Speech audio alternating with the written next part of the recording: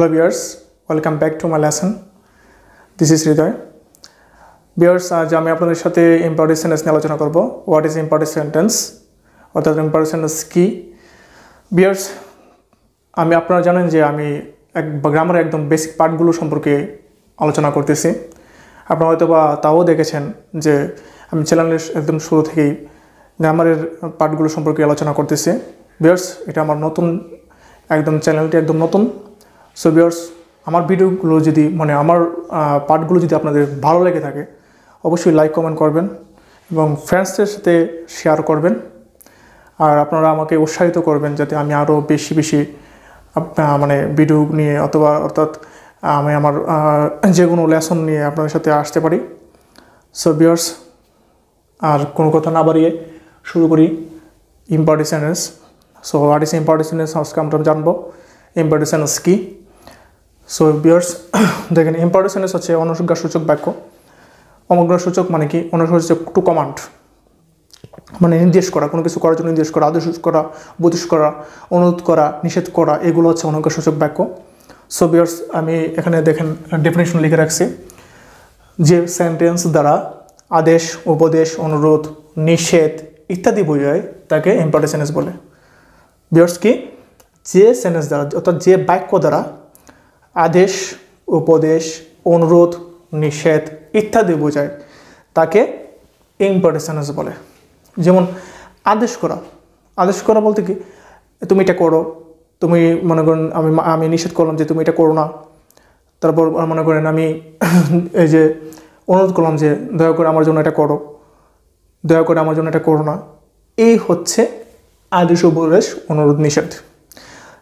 তারপর ভিউয়ার্স দেখেন the sentence, আমি ইংলিশে রেখে রাখছি দ্য সেন্টেন্স দ্যাট, বাক্য হলো দ্যাট এক্সপ্রেস, যা প্রকাশ করে। কি প্রকাশ করে?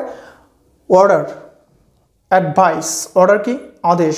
অ্যাডভাইস, অ্যাডভাইস হচ্ছে উপদেশ, রিকোয়েস্ট হচ্ছে অনুরোধ, প্রপোজাল মানে কোনো কিছু প্রস্তাব করা, অফার করা। তারপর প্রহিবিশন হচ্ছে নিষেধ করা। প্রহিবিশন হচ্ছে নিষেধ করা। ইটিসি মানে এটসেট্রা।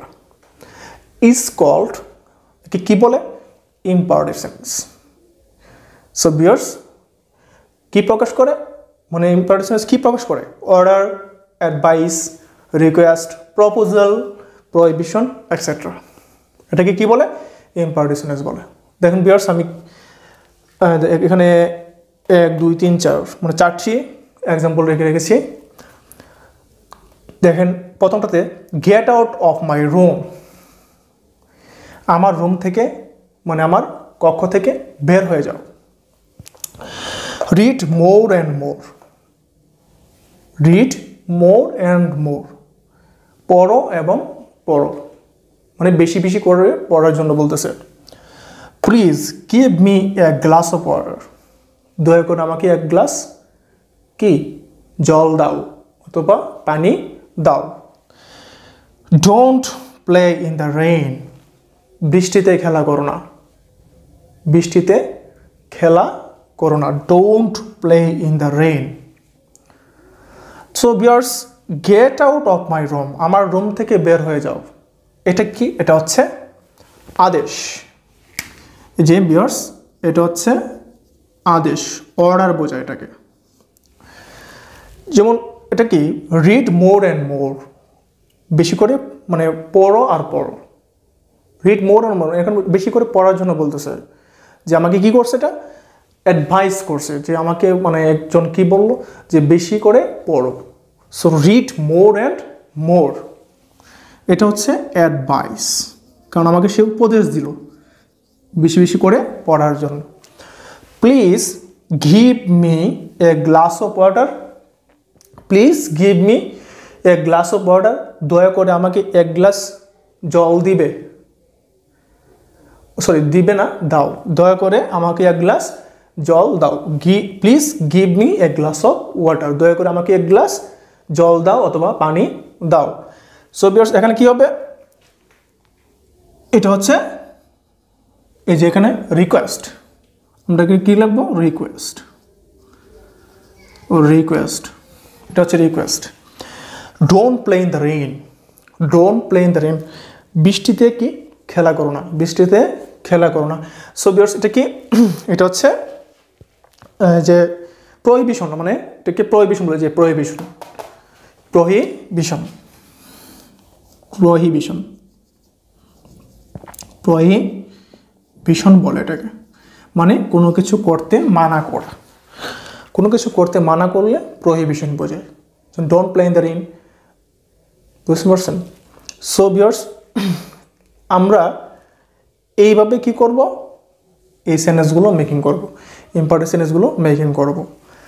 সো ভিউয়ার্স আমি প্রত্যেক ভিডিওতে বলে থাকি যে আপনারা বেশি বেশি ভার্ব সম্পর্কে জানবেন এবং ওয়ার্ড মিনিং সম্পর্কে জানবেন, মানে যে ওয়ার্ডটি পড়বেন, যে অচেনা ওয়ার্ডগুলো আছে সেগুলো নোট করে নেবেন আপনাদের খাতায়।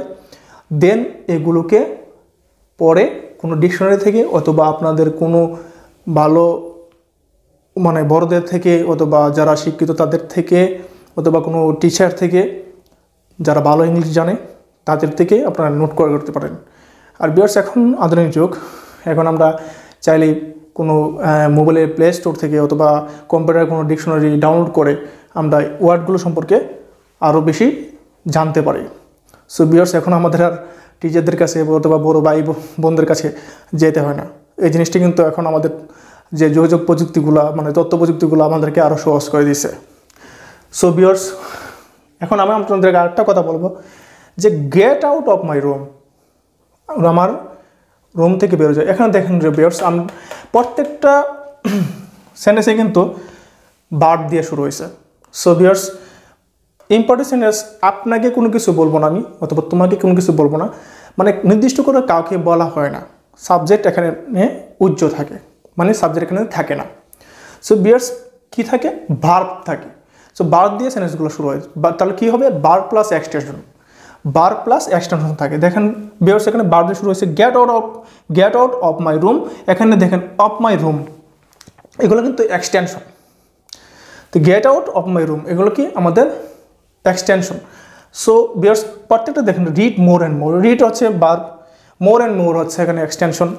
Please give me a glass of water, then please এখানে ভার্ব। ডোন্ট মানা করছে, এখানে ডোন্ট কিন্তু একটা ভার্ব। সো ইম্পর্টেন্ট সেন্টেন্স কি ভার্ব দিয়ে শুরু হয়।